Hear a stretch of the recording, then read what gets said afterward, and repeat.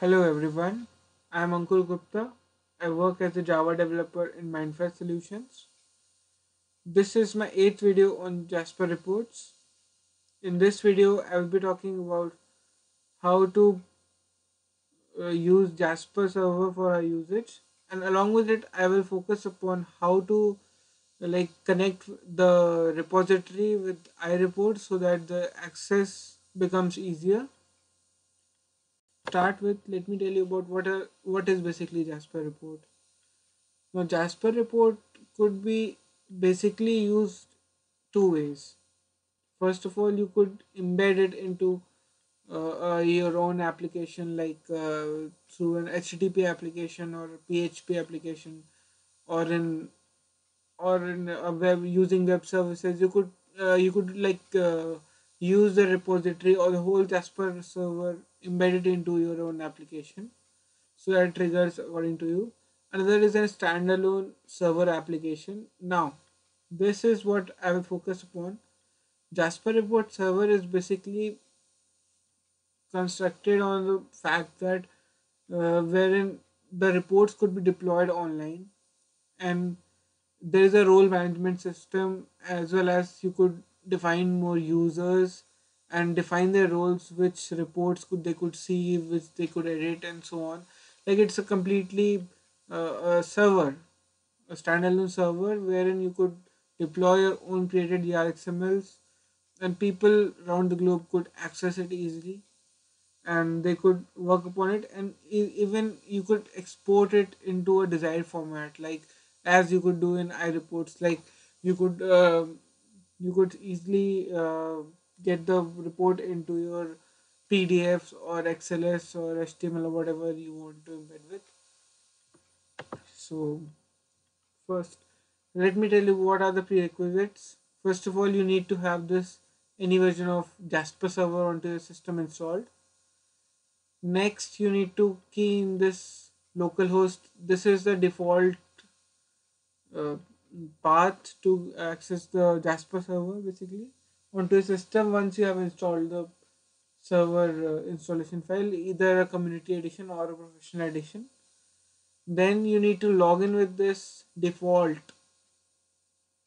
credentials, that is Jasper admin and Jasper admin, as the password and username. This is for the admin role of the server. Like, there is one more credential, Joe user,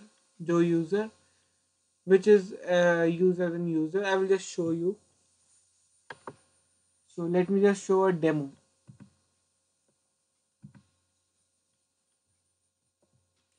So this is my browser. I will just key in localhost 8080, which is my localhost. Jasper server. So here I can see the login page. User ID, as I said, the normal is Jasper admin. Password is same, Jasper admin. You can log in into it. Okay. So this is basically your dashboard or your login landing page after your login. As we could see, we are Jasper admin user here. We could log out, or simply if you want to manage and see wherein the roles could be set is, I will show you the users which are there currently in the server. I haven't created any new, so these are all default users. This is the anonymous user, a Jasper admin through which we have logged in, a Joe user which I told you about. So C user is enabled. Role is role administrator, role user for the Jasper admin, and the name is this. So these roles are basically, you could define them so that you could assign it to the various users. So to do that, you could define roles from here. Manage and this roles. See, role administrator is for Jasper admin. Role user is for Jasper admin, Jasper Joe user as well, and role anonymous is the third. and you could do server settings from here. Like you could do OLAP settings from here, or you could simply see the changes over here, like cascading input controls parameter. I will get back to you basically on to my next video.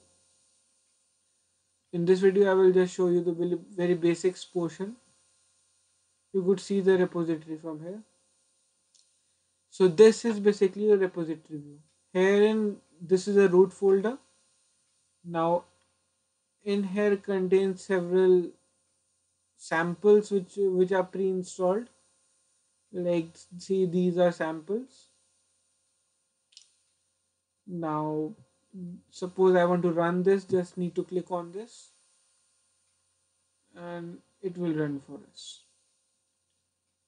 So this is how we could choose it. Like this is the parameters which looks a bit fancy over here. So this is a plus point of Jasper server basically. You could see a more real graphics on this. As see, I have changed the filter over here. So let me get on to iReports so that I could show you how to link it basically the repository. So let me just to get the repository window, you need to go to the window menu from the menu bar and then click on this Jasper Reports Server repository. Now let me just add a new one. Now the ID would be Jasper Server localhost. Suppose this is my local, and the username password will be same as Jasper admin. Jasper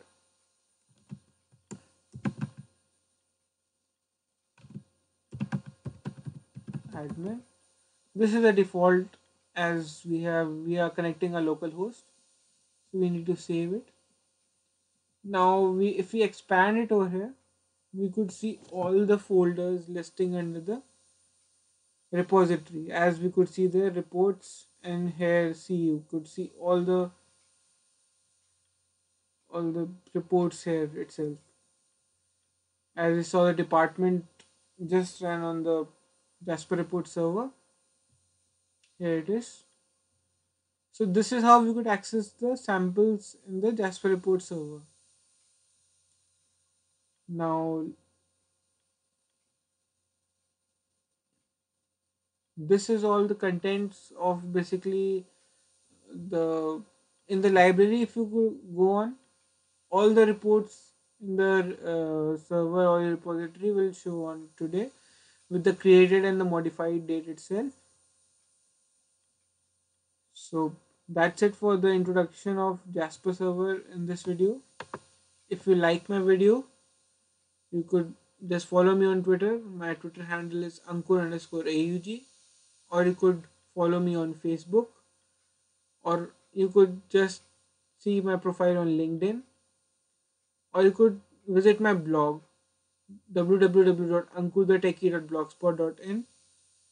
So herein I have more of the Jasper posts and solutions to some basic problems which people face on.